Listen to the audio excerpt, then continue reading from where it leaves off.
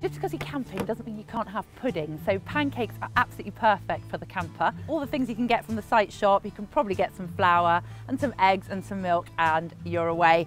I'm making these with a little bit of a twist and I'm using yoghurt. So half a tub of this yoghurt makes the pancake a little bit denser, but they're the small pancakes that you can pile on syrup or pile on more fruit. I'm using the paella pan that goes on the top of this griller gas, a Cadac barbecue. I use it for pretty much everything other than a paella. It's brilliant for doing eggs in the morning, or you could do stir fries. It's a really, really versatile bit of kit. So, big bowl, that's all you need. Start off. Now 150 grams of plain flour. I've got my super handy dry ingredients measure here. So I find my 150 of flour. Then you want half a tub of one of these yogurts. You can have plain or you can use fruit yogurt. I always use fruit. Then you need 1 egg. Put that in.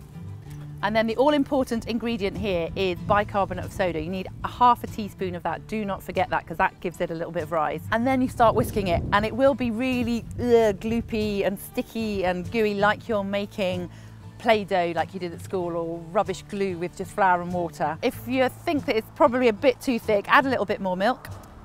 That's about right. For some reason, I always leave pancake batter. I think that after giving it a good beating like that, it needs leaving. Putting it in the fridge, I just put it to one side. And then fire up your barbecue. You want to get it nice and hot. Getting the mixture just on a big spoon, gloop it in. Fill up your pan. I've used about enough to make 4 pancakes. And then on top of that mixture, while it's still wet, you've got to add your fruit. Plop maybe 3 or 4 berries on the top. One more with my mouth.